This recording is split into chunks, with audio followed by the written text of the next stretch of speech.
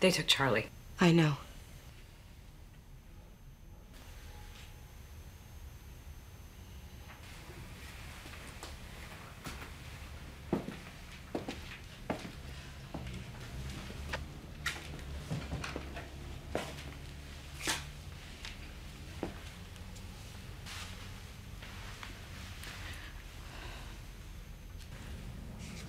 There are feds at QPA. They've arrested Charlie, and now they're packing it into boxes. Gwen, I'm so sorry. You know I don't give a damn about Cyrus. I don't care if he staged a hijacking for publicity. He wants the oval. And he can have it for all I care, but he can't have Charlie. I understand.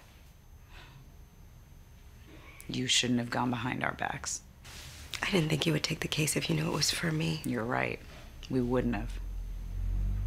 But now it's not only for you anymore, is it? What are you suggesting?